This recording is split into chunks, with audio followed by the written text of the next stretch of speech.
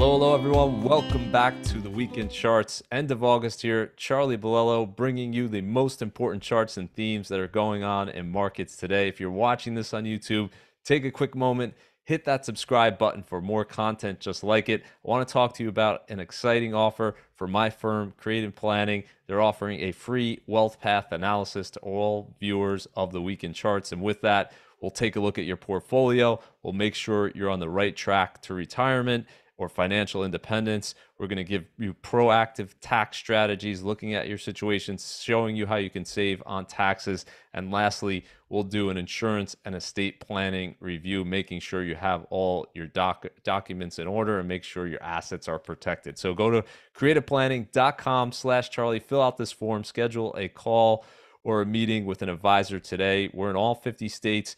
Over 300 billion in assets under management and advisement, and we're here to help. So reach out today, creativeplanning.com/Charlie. So what are we going to be discussing on this episode? We're going to, of course, be starting out with NVIDIA. Huge earnings report this week. We want to talk about the AI arms race as well. Berkshire joining the $1 trillion club. Huge milestone there for Berkshire Hathaway. The return of sound money. I'm going to be talking about money supply, the trend over the past few years, which has been moving in the right direction. Shrinking salaries is an interesting data point out of ZipRecruiter, perhaps another sign that the labor market is cooling. Double the down payment, that would be talking about the housing market and the big change over the past few years. And related in the housing market, is the lock-in effect starting to ease? This is a huge question that's going to affect activity, prices over the next few years. And we'll end, as we always do, with something positive, and that would be more affordable rents. Okay, let's start out with that huge NVIDIA earnings report, price for perfection, and that's what would be NVIDIA's situation heading into earnings. I talked about it last week, just enormous advance on the year heading into that earnings report. Expectations were extremely high, meaning that it not just had to beat, it had to really beat those consensus estimates in order to see a pop in terms of the share price.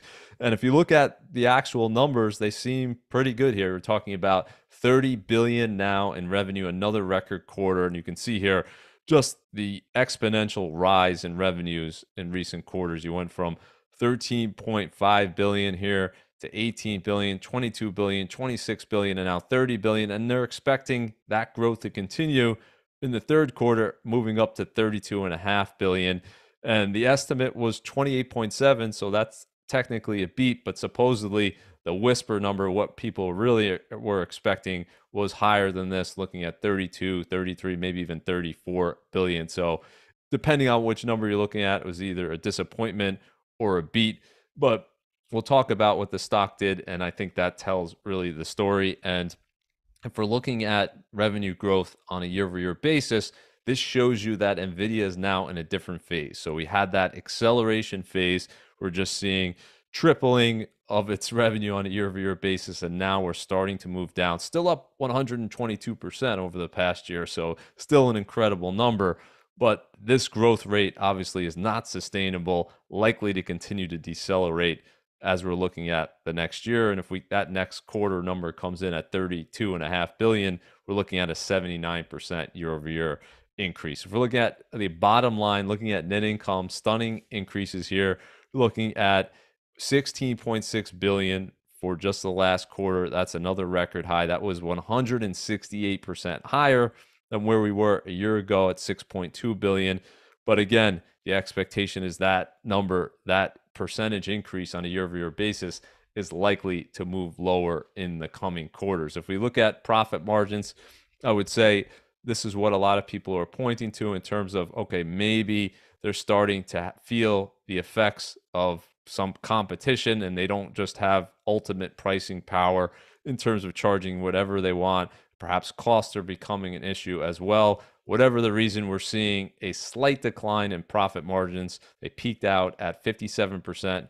Very small move lower at 55%, but notable because we had just been seeing not only revenue expanding, net income expanding, but increasing profit margins as well. So still, of course, highly, highly profitable at 55%. But if this number is going to come down, that's a different situation in terms of valuing the company if profit margins are going to move lower, especially if that's due to competitors coming into the market. This is the reaction that matters here in terms of what were the actual expectations. I would say they were much higher than what we saw in terms of the results. And the reason I'm saying that is we saw prices come down for the stock here, only down a few percent, but notable that we didn't see a spike higher, even though these numbers, of course, were incredible. And I think a big part of that is just what had happened heading into that report. So you're looking at like 160% gain on the year heading into these numbers, still up 138%. So still an enormous advance. And at a certain point, valuations have to matter. And that's still the big question for NVIDIA, trading at 56 times earnings, 31 times sales. Can it continue to grow into these numbers at this point? And what we were saying a few months ago is looking at NVIDIA was up, I think, about 170% a few months ago on the year at its peak. And even with the expectation that its revenue is going to double this year, up over 100%, that was far ahead of that revenue growth. So prices were going up well in advance of underlying fundamentals, meaning multiple expansion was explaining a lot of the move for NVIDIA. So the big question, of course, is at the current multiple here, is it going to continue to grow at the rate that it needs to in order to justify that multiple? So let's say NVIDIA doubles over the next year in terms of revenue. I don't think that's the expectation. It's not really likely. Well, that would still leave you assuming no price increase at a price to sales ratio of 15 times, which is still be ahead of the other names here in the Magnificent Seven. So certainly expectations still very high for NVIDIA. I think it obviously has to produce in order to maintain the current valuation that it has. And there's so many factors that go into it that it's impossible to say. But what we can say is we've never seen a company in history do what NVIDIA has done in terms of the share price appreciation, in terms of the fundamental growth that we've seen over the past few years. We've never seen anything like it for a company this size. Okay, let's talk about something related here, the AI arms race. And this is the notion that big tech is spending just tons and tons of money. Obviously, a big part of it going to NVIDIA and going to these chips here that are going to power the future for AI. And if we look at CapEx spending, I think a big part of this story is that spending on AI. And we're looking here at Google, Amazon, Microsoft, and Meta, the increase in CapEx spending over the past year. And you could see huge increases in terms of spending here. Google, 64% increase, Amazon, 41% increase, Microsoft, 40% increase, and Meta, 23% increase. And if we look at some of the comments here that their CEOs or CFOs have made about this spending, you can see that they're saying that they need to do this to get ahead of their competitors. If you look at Google here, this was a big one when Sundar Pichai said, when you go through a curve like this, the risk of underinvesting is dramatically greater than the risk of overinvesting. And the comments are similar from other CEOs. Looking at Zuckerberg here, at this point, I'd rather risk building capacity before it's needed rather than it's too late. So the idea is they have to spend all this money now. Now the big question is, well, is this going to translate into profits or increasing profits for these companies? And perhaps if it doesn't, then these companies are priced too high because the expectation is that it will. So far, a lot of the profits have gone, the rewards have gone to NVIDIA, the supplier of this boom in terms of these chips, but we haven't yet seen it in terms of the actual companies who are building out this infrastructure, showing that AI has delivered in terms of the bottom line. So the question is, are they overspending in this area? We're only going to know in a few years, but it seems to be for now we're in the part of the cycle where they're saying if they don't spend this money, they're at risk of falling behind their competitors, and that will be even worse for the company than overspending. Now, this is where it becomes a question in terms of expectations for the broad market. So we're talking about NVIDIA being priced for perfection. And if we look at the S&P 500, not that far off from that in terms of this being a concept for the broad market, because as we talked about, stocks broadly based here, looking at US S&P 500 stocks, not cheap. If we're looking at price to peak earnings ratio, we're at the highest level since 2000, not at the exact same level, still a little bit below there, but we're talking about almost 50% above the historical median in terms of price to peak earnings. And if we look at price to sales here, you can see almost back to the peak that we saw in 2021 before we had that bear market. We're trading for the S&P 500 about 2.9 times sales. We peaked back in 2021 at 3 times sales. So certainly, whether you're looking at price to earnings or price to sales, expectations are extremely high. And I think big part of that is the expectation that this AI spending is going to translate into a big boost in terms of profits. If we look at S&P Dow Jones, I just want to show you here their expectations for the next year and a half here in terms of earnings, operating earnings. And you can see here this dark blue line, huge increase. So they're looking at going from 219 times earnings, operating earnings over the last 4 quarters to 277 dollars in terms of operating earnings by the end of 2025. So you're looking at about a 25% increase between now and the end of 2025. At least that's the expectation from S&P Dow Jones. So to me, that is very, very high. That would certainly be well above the 6% historical earnings growth rate for the S&P 500. So the question is this achievable? If it is, then perhaps this chart over here and this chart over here showing that valuations are elevated, you could say, well, then maybe it's justified, because if we see that 25% increase in earnings, then stocks will grow into that valuation. But if it falls short, and my expectation is it'll likely fall short of this number. I think that number is too high. It's a question of how much. If it falls short, then is the market going to have a reality check in terms of, okay, we've spent all this money on AI build out, on the arms race, but we're not yet seeing it in terms of profits. And all of this assumes, right, that the economy doesn't turn down between now and then. We're not going to see slower growth, right? So we had the late 90s boom, the build out in terms of the internet there. And what no one was pricing in at the end of 1999 and in 2000 was a recession that we saw in 2001, which really brought down spending in terms of capex. So the question here won't be answered for a few years, but we know one thing. We know that a lot of these stocks are being priced for perfection. The market as a whole, certainly on the higher end of things. So expectations very high, and they're going to have to meet these expectations. They're going to have to do essentially what NVIDIA did in order to justify current valuations. Okay, number 3, Berkshire joins the $1 trillion club. Huge news for Berkshire Hathaway. Buffett just turned 94 this week, so incredible to see.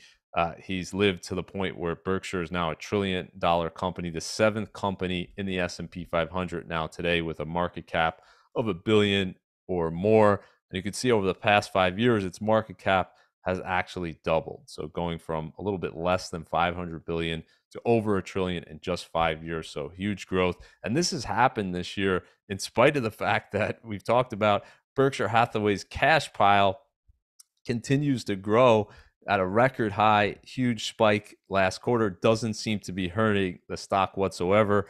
Looking at Berkshire up 32% year to date versus around 19% for the S&P 500. So big outperformance this year. And so if we look at the companies that are now $1 trillion or more, Berkshire obviously in a different space. All the rest of them tech companies. You got Apple, Microsoft, Nvidia, Google, Amazon, and Meta, and then Berkshire Hathaway at $1 trillion, and Eli Lilly getting closer here as well in terms of healthcare. And what we're talking about for Berkshire is really a fundamental story, first and foremost. If we look at the top companies in terms of net income, you can see here Berkshire Hathaway, 4th on the list, 68 billion in net income over the last year. That puts it at roughly 15 times earnings. So not out of line, certainly below actually the market's multiple for the S&P 500, actually well below it. So you would say it's justified based on earnings, probably, and based on revenue as well. Looking here, Berkshire, number 3 in terms of revenue companies in the S&P 500. And I think this is an interesting stat in terms of the relationship between number of employees and the market cap. Big divide between companies like Nvidia and companies like Walmart here, which is still number 1 in terms of revenue. Just in terms of what's the number of employees that are required to produce a level of sales or a level of earnings, or for the market cap. And the way I like to look at it is take that market cap and divide it by the number of employees and see what you're getting per employee in terms of valuation for that market cap. And Nvidia, you can see here, is another way of looking at expectations being very high, and the expectation that those fat profit margins are going to continue is the fact that Nvidia is in a class by itself. $97 million per employee is the current market cap for Nvidia. And you can see Netflix down at 23, Apple 22, Eli Lilly 20, Meta 19, Microsoft 13, Google 11. So no one even close to Nvidia in terms of this. And of course, this is because it's just having that outsized profit margins, that huge acceleration in terms of net income and sales. And they haven't had thus far to add many more employees in order to ramp that up, which is pretty incredible testament to NVIDIA. Is this sustainable? Probably not. And I would expect this number to come down. Either they will have to add more employees, or you're going to see that market cap value come down if those expectations were too high. But interesting to see the divide between Nvidia at 97 million per employee and Walmart down at 290,000 per employee. Amazon as well, 1.2 million.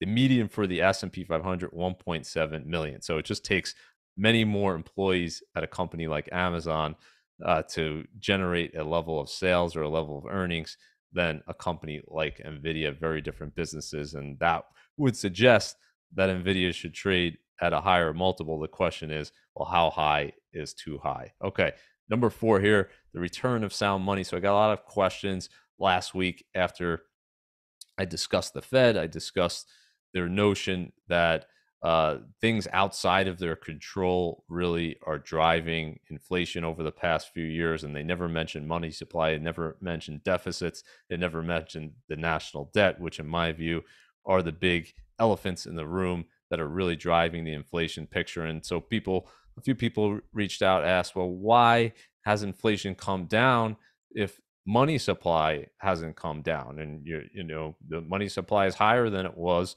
5 years ago. So why is inflation rate lower today? Why is it trending lower? Well, it's not just the absolute level of money supply, it's the rate of change of that growth. As we often show here, this chart is looking at year-over-year changes in the money supply, and this is looking at M2. You could see that record spike in terms of the money supply growth in 2020 and 2021. It was up to around 27% year over year, something we've never seen in history going back to 1960 in terms of this data.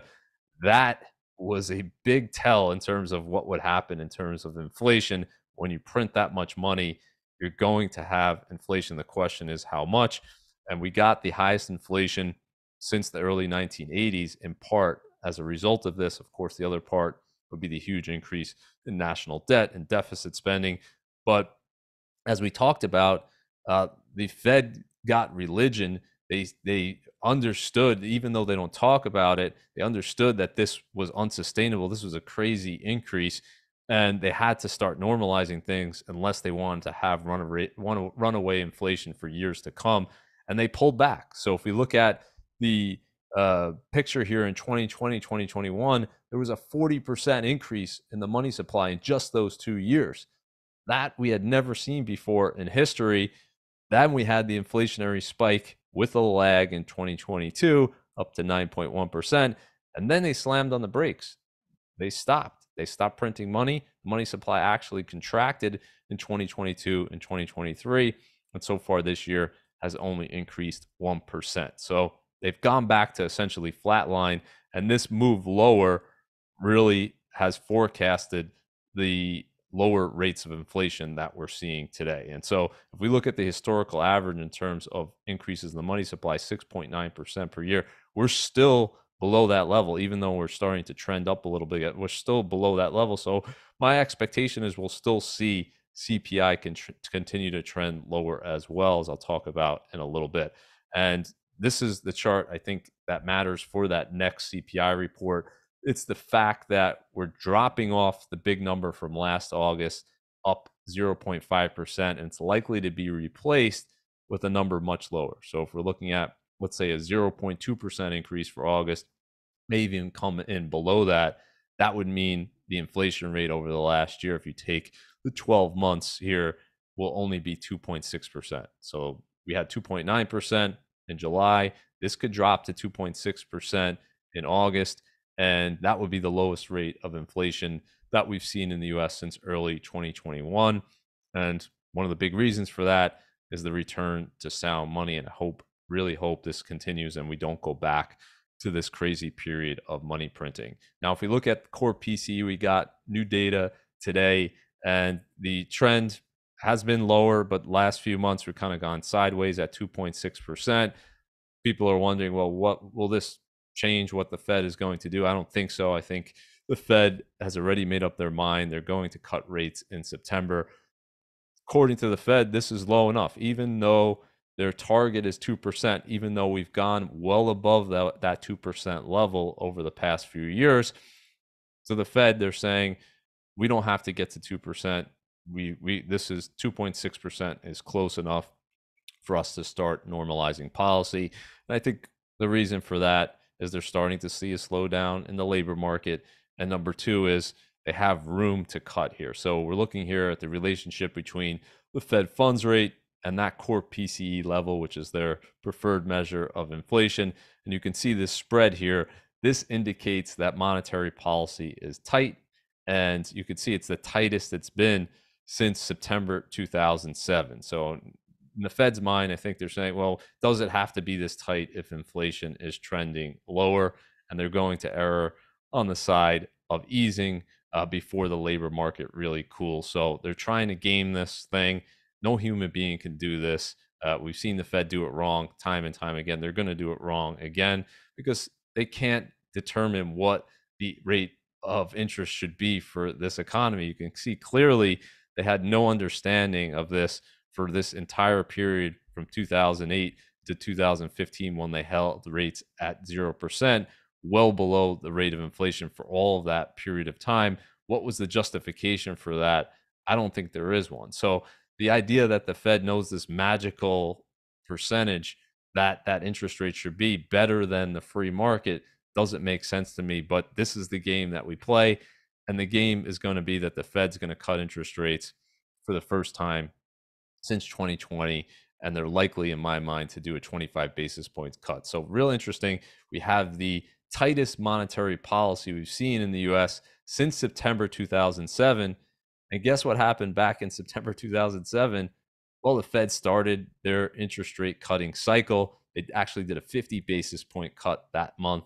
And a little over a year later, you can see here, the Fed would go all the way down to zero. And why was that? Well, we had a financial crisis. We had a deep recession, worst recession since the Great Depression. So I'll say it again here. You don't want to see the Fed aggressively cutting interest rates in the next year. The expectation now is the Fed's going to cut about 200 basis points in the next year. And if they end up doing much more than that, I don't think it's just going to be because inflation is benign. I think it's going to be because they're seeing a recession or we're already in a recession. That recent history would have showed that that's the case, especially if they're going to move back down to this ultra easy stance. I think that only comes with recessionary data. So be careful what you wish for. You don't want to see interest rates collapse here. You don't want to see the Fed cutting 50 basis points, I don't think, at the next meeting or the next few meetings, because that will mean that the economic data is much worse than anybody expected. This is the current probabilities in terms of Fed funds rate. Looking at Fed funds futures now, market is leaning towards that 25 basis point cut. Now we have a few weeks until the meeting. We're looking at September 18th. We're going to get the payroll report next week. We're going to get the CPI report the week after. Don't think either one of them is going to have enough of an impact to change this. My expectation is still the Fed wants to start out slow here. They want to start out with that 25 basis point cut. And if we see that expectation heading into that meeting, that's exactly what the Fed will do. Okay, number 5 here, additional data point showing a cooling labor market. Perhaps interesting report from the Wall Street Journal and ZipRecruiter showing that looking at new jobs, so new job postings, if you're looking at the pay for those jobs, it seems to be lower than it was a year ago. That doesn't mean employers are paying their workers less or cutting current employees' wages. It means that they're listing lower end jobs. They're listing in areas where you have lower wages in general in terms of the country. But looking at this data here, they looked at 20,000 different job titles, a number of sectors here, looking at retail, agriculture, manufacturing, looking at these job postings versus a year ago, you can see declines pretty much across the board in terms of these categories. And they're talking about this being for a lot of blue collar jobs, where in last year, we talked about this data really affecting white collar jobs. So just another data point showing likely a cooling of the labor market. Again, this doesn't mean existing employees that their wages are going down. They're still going up, but the rate of change is slowing because you're seeing that dynamic between job openings and people looking for jobs and the number of unemployed. All of that is normalizing in terms of the labor market. Supply and demand is normalizing, and there's no longer a huge need for employers to pay uh, people these exorbitant salaries when they're coming in and give these huge bonuses and other things in order to get them into the company because they're labor, they need workers. So that notion seems to be gone. We've refilled a lot of these jobs, which is obviously a good thing, but we're going to see this hourly earnings, I think, come down in the coming months. That's going to be another reason I think that the Fed will say justifies easing in terms of policy. This idea that wages were leading to higher inflation, or at least the expectation of higher inflation. Well, as this goes down, I think that will feed into expectations as well. So look for that in the next employment report, likely to see lower hourly earnings growth because of that cooling in the labor market. And if we look at jobless claims here, this is the one that people were worried about just a few weeks ago, talking about recession because it was trending upward. Again, another reading we got this week suggesting that we're not going to head at least straight up. It seems to be what we saw last summer in terms of a rise in jobless claims. And so far, it's starting to come back down. So this would be a leading indicator for the employment market. And as long as this is not accelerating to the upside, showing you the labor market, maybe it's cooler, but it's still in reasonable shape where it stands today. So I think this will be the number people continue to look at as a tell. Are employers laying off their workers? Or are they just not hiring as many as they were the year before, or not posting as many new job openings? I think that number will come down again when we get the next data point. So all important stuff. We're going to talk about that with the employment report next week. And again, I don't think that any data point in there, unless we just see a crazy rise in the unemployment rate that's unexpected, which I'm not expecting, unless that were to happen, I think the Fed gets everything that it needs in that report to cut 25 basis points in September. Okay, let's shift gears here, talk about the housing market. Double the down payment over the past 5 years.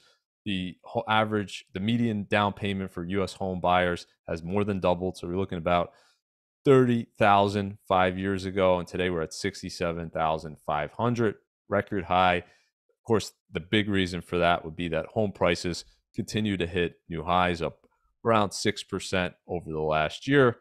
Affordability, unfortunately, still near record lows. If we look at this by city, everywhere has gone up over the past year, but you can see big difference between different areas in terms of the appreciation rates. If we look at the 20 city index here for Case-Shiller, another record high in June. And what we're seeing here is a big gap between the rate of appreciation for home prices over the last 5 years versus the rate of increase for people's wages. And that has caused this affordability index to go way down because people's wages simply haven't kept pace with the increases in home prices. And then you have the fact that mortgage rates are more than double where they were a few years ago. So what we're looking at here is the Case-Shiller 20 city index up over 50% in the last 5 years. And you have average hourly earnings in the US up a little over 24%. And so more than double has been the appreciation in terms of home prices versus earnings.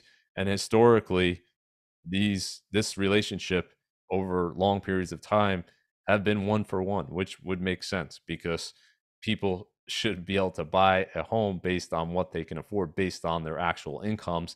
And when we've had a huge deviation from that in the past, the biggest one being the housing bubble of the early 2000s, eventually it corrected. So home prices would go down nationally over 20% after that last housing bubble. That normalized this relationship. And the question is this going to happen again? Are we going to have home prices come down, or are we just going to have them stay flat?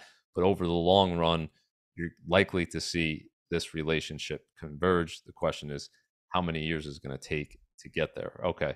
I want to talk about the lock-in effect because this is really the impact on this in the housing market has been unbelievable, something we've really never seen before because we never saw what we saw in terms of the spike in mortgage rates over the past few years, going from record lows to the highest levels we've seen since 2000 in a very short period of time. And what that caused was people who had a mortgage and were living in a house and who were perhaps ready to move. Well, they decided I can't move because I can't afford a new house, getting out a new mortgage, or I don't want to move because I have this low interest rate mortgage and I'm saving money versus what I would be spending every month if I were to get a new mortgage. And so here's the data. It's slowly changing here, slowly changing in a more normal direction. But you can see here still very different picture than where we were a few years ago. What we're talking about here is 86% of mortgages in terms of US homeowners are below 6%. So a few years ago, we were at 93%. So it's moved down a little bit because we've had, of course, a few years and people are taking out mortgages above that level if they're buying a new home. But here's the real crazy statistic. Still 57% of homeowners with mortgages have a rate below 4%. And that's come down from 65%, but still very, very elevated. So what that has led to is a record low in terms of the number of existing homes for sale. But as we've been saying, the number of homes for sale has been trending up very slowly over the past year and perhaps showing signs of life. And Redfin was kind of talking through maybe some of the reasons why we're seeing this lock-in effect perhaps ease here. And what they're saying is, well, just simply it's not realistic for people to stay in their house forever, especially if they have a major life event, they have a job change, they have a divorce. They may not have a choice. They might have to move. So that's certainly part of it. As time goes on, you're going to have more people in that camp. But another reason that they're discussing here is that, well, now it's been a few years of high mortgage rates. And if someone bought a home 2 years ago with this high mortgage rate and now they're ready to move, not a huge number of people yet, but now that won't be a decision for them because actually mortgage rates are actually starting to trend lower. So as time goes on, I think that group, of course, becomes bigger. And finally, here they're saying, and I think this is an important point, that not everyone has a mortgage, so they're not impacted by that. If they're going to buy a house that's actually smaller, they're downsizing, well, they have this huge appreciation in their current house. Well, they might say, well, let's just list now. I don't need a new mortgage. And that would be especially true for them. And anyone who doesn't have an existing mortgage, which is a growing number of people, that's not going to be a factor for them as well. And I showed this chart a few months ago, but I want to show it again here. The increase in mortgage-free homeowners here over the last decade or so here. 2010, we're looking at 33% of homeowners without a mortgage, and here in 2022, 39%. So I think 2 years from we're 2 years since we got the last data point here. We're probably over 40% of now people not affected by that mortgage rate in terms of it impacting the lock-in effect. So all these data points would suggest that housing supply should increase over the next year. And looking at mortgage rates in terms of where they are today, we're actually seeing the lowest rates now since May 2023, 6.35%. So if you think that the 10-year and 30-year are going lower over the next year, of course, we don't know. Just because the Fed is cutting interest rates, we don't know where longer term rates will stand at that point in time. But if you think, let's say, the mortgage rate is going to be down around 5% by the end of next year, or five and change, perhaps that'll change the dynamic as well, and that will ease the decision for someone who's ready to move, looking to move. Perhaps even if they had a mortgage rate at 3%, maybe at 5%, the math starts to work. So we don't know because we haven't been in this situation before. Just like no one anticipated the huge drop in supply from this spike in mortgage rates, perhaps we're not going to anticipate what happens in terms of the housing market when and if this mortgage rate really comes down. So I think the expectation should be that regardless of the situation in terms of mortgages, the prices, the affordability level is unsustainable. So your expectation for the housing market should be a much cooler housing market in terms of prices over the next decade than we saw over the last decade. That should be your expectation regardless of any of these other factors. And as we talked about last week, the home builders are ready to build and there's a huge supply deficit, and that over time, as long as there's competition, as long as there's demand, and as interest rates go lower, I would expect many more homes to be built, and that should help as well ease the pricing pressures. Okay, I want to end, as I always do, with something positive. That would be more affordable rents. This is the most important factor for many households. It's by far the biggest line item in people's budgets. Often over 30%, sometimes 40% of people's budgets go to their rent or their housing payment.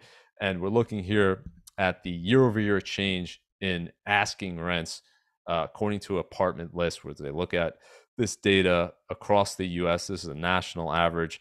And what they're saying is, once again, asking rents, so these are landlords listing their properties. What are they asking for that rent versus a year ago? Once again, that is lower on a year over year basis, down 0.8%. That's the 15th straight month where we've seen a decline, a year over year decline in this asking rent. If we look at it on a nominal basis, you can see that here, where nominal asking rents peaked actually in 2022. We're actually lower today than back then. And the good news is people's wages, people's incomes have increased over the past 2+ years, which means that if we adjust for that increase in wages, so that higher wages, we're seeing a decline in that asking rent even more than on a nominal basis. So we're about 10% lower if you adjust for higher hourly wages today. And you could see since 2017, this is where data goes back to, we haven't gone anywhere. So in terms of rents and in terms of incomes, they've pretty much kept pace over the long term here, over a 7-year period.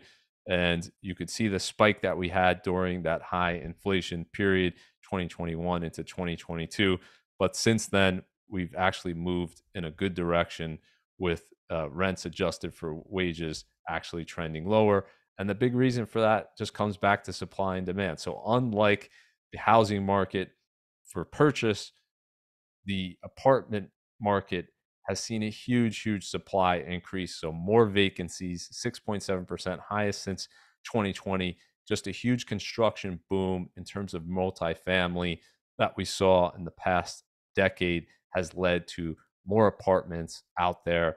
And that means more vacancies, and that means lower prices for potential renters. And so this is a great thing for anyone looking to rent an apartment. Once again, the relationship between buying a home and renting a home, we've talked about, it's often looked at comparatively. Well, what does it cost to buy versus to rent? And really what we were saying early in the year is it's never been cheaper to rent versus to buy. That equation's got a little bit better for buyers because mortgage rates have come down, but still very much more favorable in terms of what it would actually cost you to rent versus buy today because of this supply demand dynamic. Okay, I want to end it right there. Something very positive for anyone in the rental market. Everybody, thank you for watching the Weekend Charts. If you're watching this on YouTube, take a moment, hit that subscribe button. Have a great Labor Day weekend, everyone, and I'll see you next week on the Weekend.